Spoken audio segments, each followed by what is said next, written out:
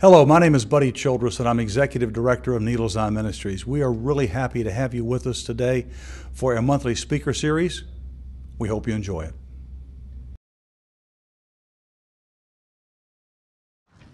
Well, it's good to be here with you this afternoon.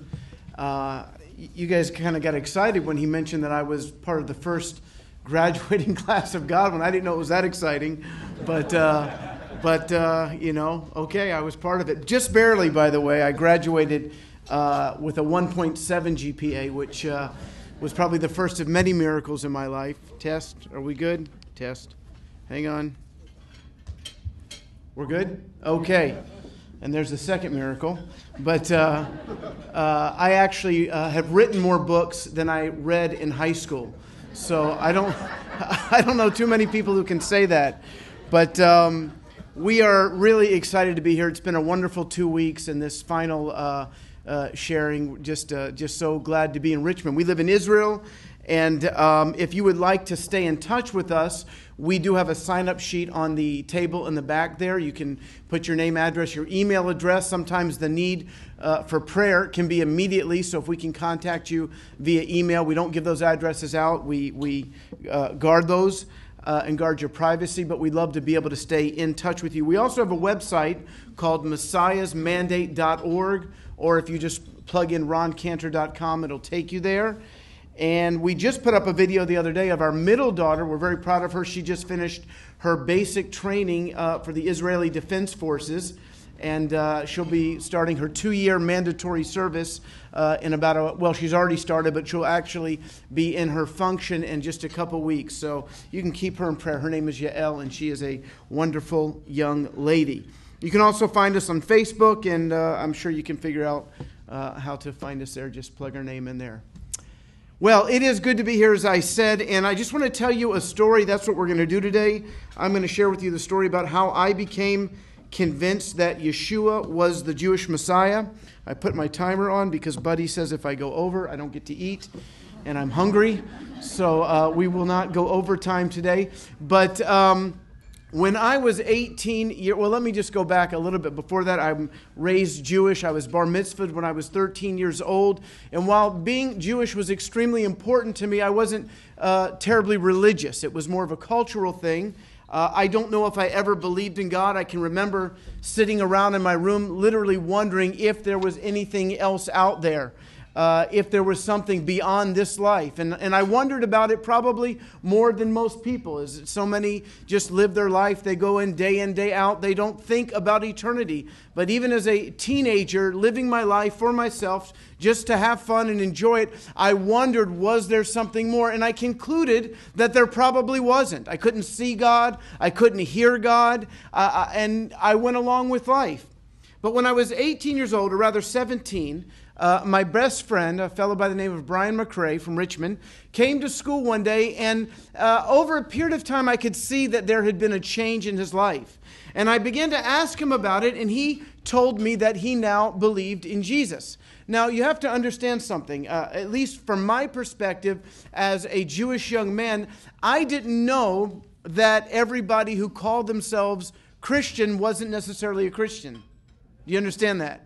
I just assumed if somebody, and being Jewish, everyone I knew who wasn't Jewish was Christian. But what happened to Brian was radical. It changed his whole life. And I could see that whatever he believed wasn't what all these other people that I hung out with in my high school believed. There was something different about him. And I really didn't care because it didn't have anything to do with me. I'm Jewish. And I said, Brian, that's great for you. Have a nice life. Whatever. Goodbye. But Brian was very persistent, and he constantly pursued me, and we would have conversations. But again, it was outside looking in. That's good for you, Brian. In fact, every day at the lunch table at school, everybody remembers your lunchtime at school, and you'd sit in your little cliques, and we'd have our little group of friends, and Brian and another friend, Jimmy, would be arguing with 10 or 12 other people about the reality of God, about the reality of the good news of Yeshua. By the way, Yeshua is the Hebrew word for Jesus. That's what his mom Miriam, which was her name, called him. But they would argue about the reality of God, reality of the kingdom of God, of eternity. And it was like a spectator sport. I was like watching a ping pong match. They'd say something, but it had nothing to do with me because I'm Jewish. And one day, Brian began to talk to me, and I said, Brian, listen, I really don't know what I believe. I went to Hebrew school. I had studied certain things, but I didn't know what I believed. But Brian, I definitely know what I don't believe. And I don't believe in Jesus, so leave me alone. Well, one day we got in a discussion, and I said, Brian, are you trying to tell me that if I'm not born again like you, I'm not going to heaven? And to be honest, that sounded like a pretty arrogant belief, that his way was the only way. And he looked at me and he said, yes, you must be born again. And I knew he was telling me the truth. It was literally like somebody opened my eyes, like I was looking, there was a shade down and someone opened it up. And I could see. But I didn't like what I could see. And I said, no, Brian, this cannot be true. And I said to him, again, 1.7 GPA, read one book in high school. I looked at him and I said, Brian, there is nothing in the New Testament about being born again. And I said it with such confidence, having never read the New Testament, nor the Old Testament for that matter. Brian took out his Bible and opened it up to John 3:3, where Yeshua says, except a man be born again, he cannot see the kingdom of God. And that was shocking to me. There it was in black and white. And even though I didn't know if I believed in God, it was a revelation. I knew it was true. And I said, no, this cannot be true. And I ran from it. And even as I was running from it, at the same time, I was wondering, because at 18 years old, I did want to know what truth was. Now, here's what is amazing, and I know we have probably in this room people who work in the banking industry. We have people who are retired, who have spent their whole life getting ready for a season of time that lasts anywhere between 6 months and 20 or 30 years. We've all heard stories of somebody retiring, and then, a week later, a month later, they're gone. They got bored. They couldn't enjoy life without work. And yet they spent their whole life getting ready for that one moment in time. Now, was that funny? They spend their whole life getting ready for that one moment in time. And yet those same people so often don't think about eternity. Now, I'm not saying that it's not responsible to be ready for retirement, but I am saying that it is irresponsible to live 70, 80, 90 years on earth and not earnestly ask, is there something more? Is there truth? Is there something I'm missing? Because everyone in this room is going to slip into eternity. It could be today, it could be tomorrow, it could be in 50 years. But life is a terminal disease. We're all going to die eventually. The question is, are we ready? And at 18 years old, I wanted to know what is truth. So on Yom Kippur, the Day of Atonement, 1983, I decided that I would do something very radical. I would fast.